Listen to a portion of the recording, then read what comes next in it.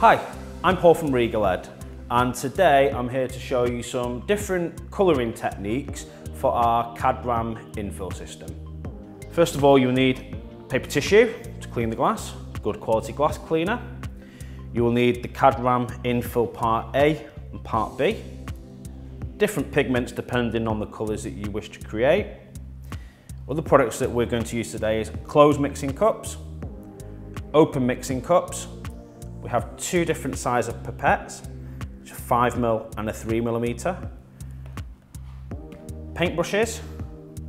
We have mixing bottles, small and large, and we have different size applicator tips.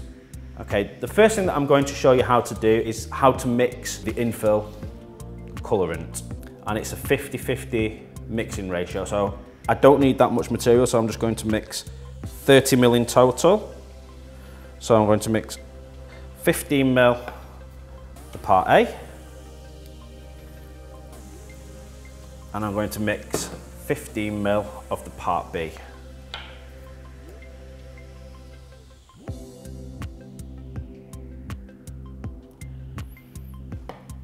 I'm now going to use a violet pigment, so I'm going to give it a shake.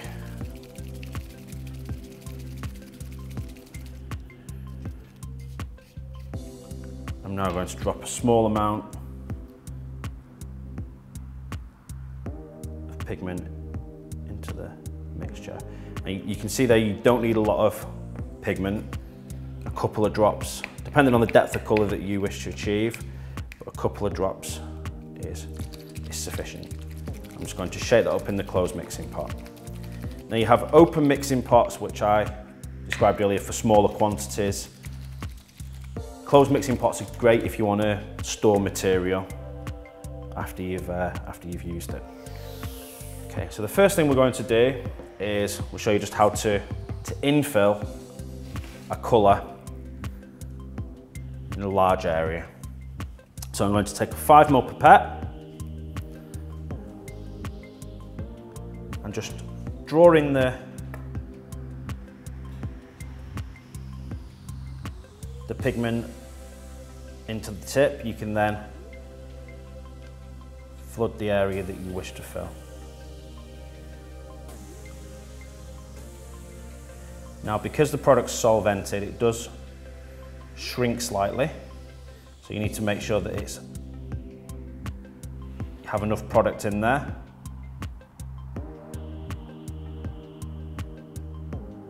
And you can see just any air bubbles that you get included can be sucked back up using the pipette.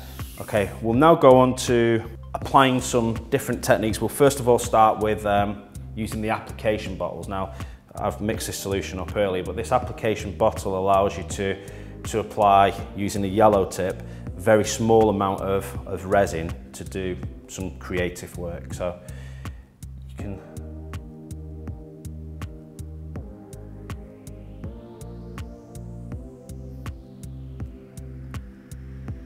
use this just to create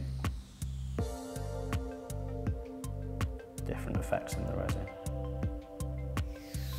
Okay, now we're just going to show you another technique using a paintbrush of merging two different colours together to create an effect. So we've applied a violet and a red resin, and we've allowed that to dry for approximately 5 minutes. What we're going to do now is just use the brush to gently merge the two colours.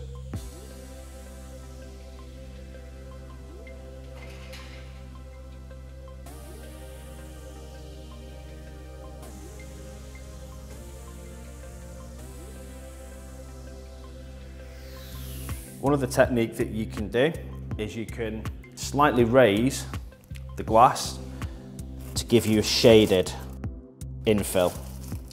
I'm going to do this just by raising the glass slightly on some transport pads. And what this will do is allow the resin to naturally flow to one side of the design.